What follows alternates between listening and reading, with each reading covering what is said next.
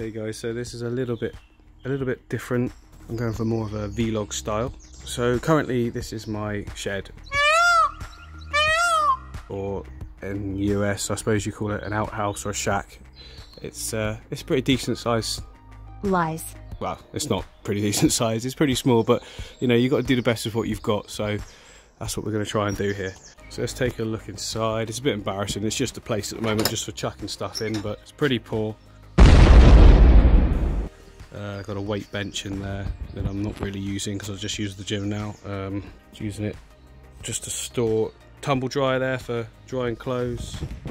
Little thing area here, little workspace that's completely just not used because it's unorganised.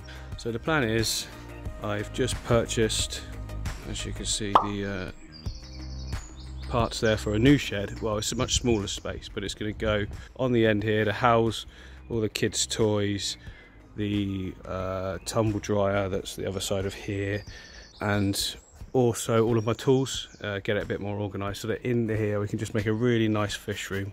I'm going to go for sort of racking all the way up this side, and then a presentation area at the back there where I can make new tanks for you guys and just have it all look a little bit more decent than currently just dotted all around my house, because it's just got a bit too much at the moment. So yeah.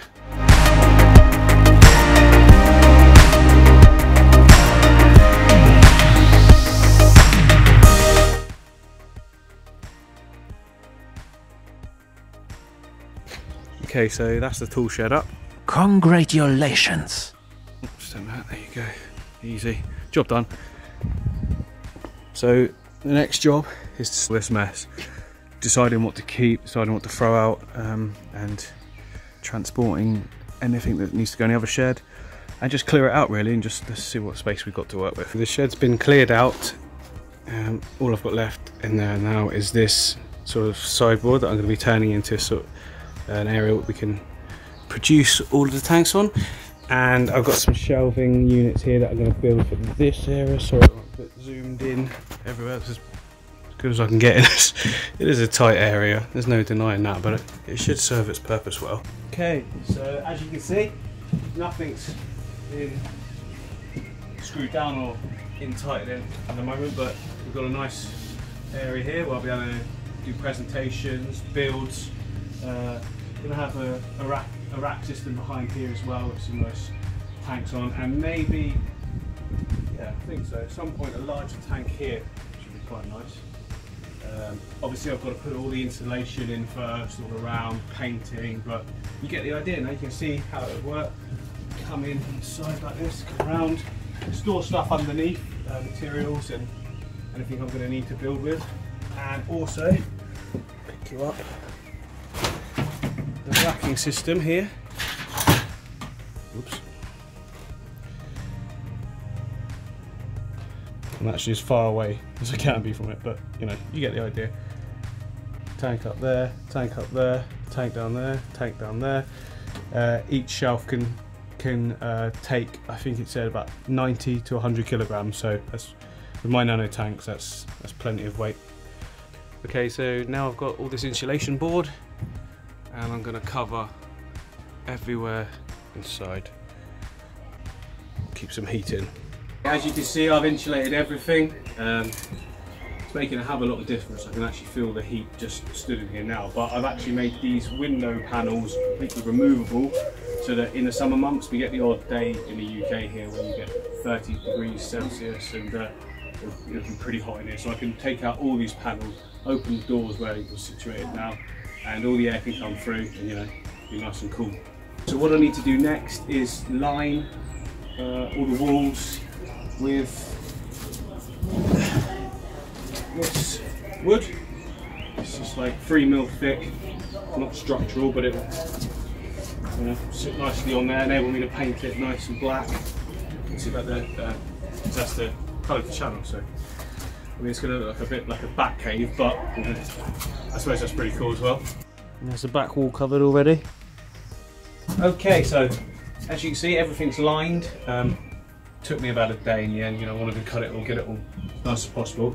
Next job will be to paint everything, and I'm leaving the windows without the the covering on, because it's just, I'm going to paint them black anyway, and they'll just be easily pop out if need be. But it's a hot day today in the UK, and I'm actually really cool in this, so that's a really good sign. I might not even need to use them. If I don't, I'll just fill them in at a later date. So yeah, painting black, I want everything black, and then I've got a hardwood floor to go down as well, a nice dark sort of oak wood. Should look pretty good.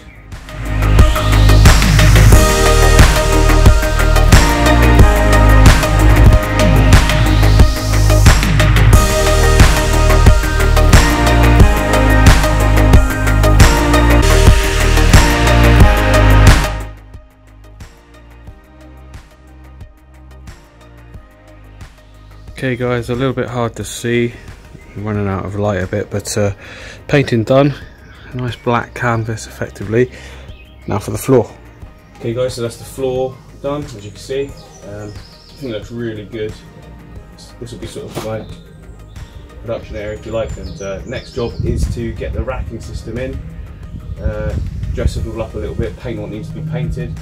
Then after that it's going to be electrics, and then I can start bringing in some fish tanks.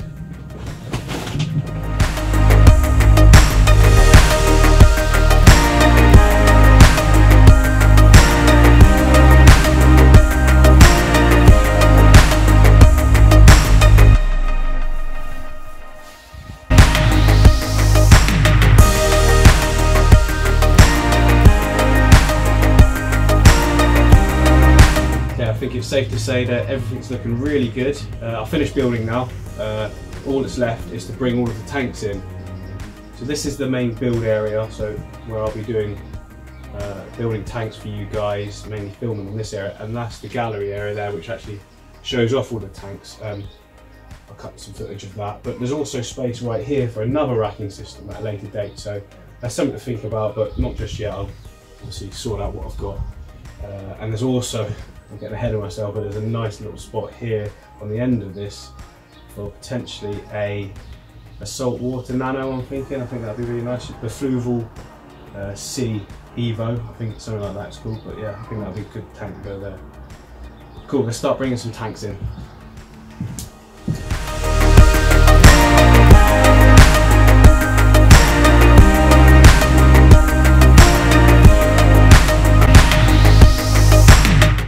Okay guys, so we've got 2 tanks in, looking really good. I'm really pleased that I went for a full black everywhere.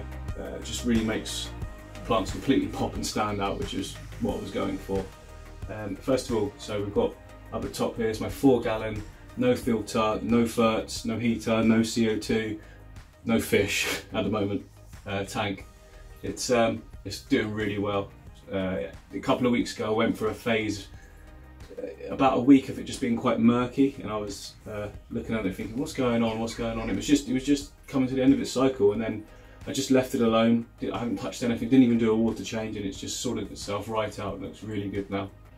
And then down the bottom here, I've got my aqua terrarium. It's doing really good as well. It's been running for longer, but it's absolutely brilliant, this tank. I love it. It's so simple as well. They've got nice bit of terrestrial moss all going on the top, with a little trickle filter coming down through the rock, which I made a hole in the back. I've got videos, by the way, for both of these tanks. Yeah, I've got a couple of white clouds in there and some guppy fry that I just grow out in here, so that eventually we'll move them to my discus tank, and hopefully they won't be eaten by that point. So yeah. Over here is just a space at the moment I've got for doing a better tank that I'm going to do something similar to this, but with a big waterfall that flows into it. I think that'll look really good. And up the top here, I'm going to go for a complete contrast to this tank. Same dimensions, exactly the same tank. It's an Opti-White glass. It's actually the Flexi Mini kit that was endorsed by Oliver Knott a few years ago. It's a quality tank, and the light's really good as well.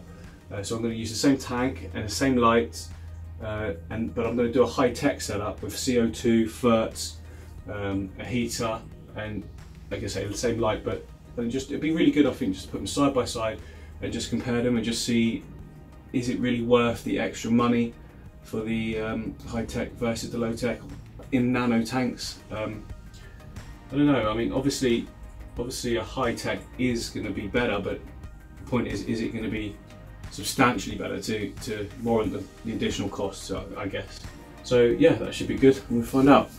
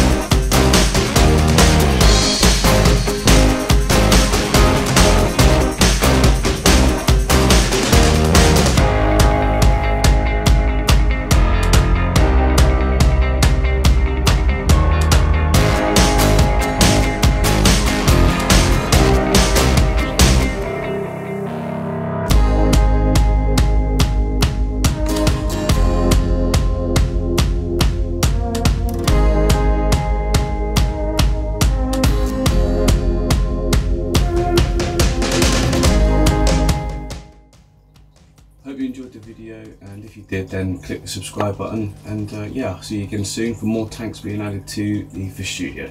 Cheers guys.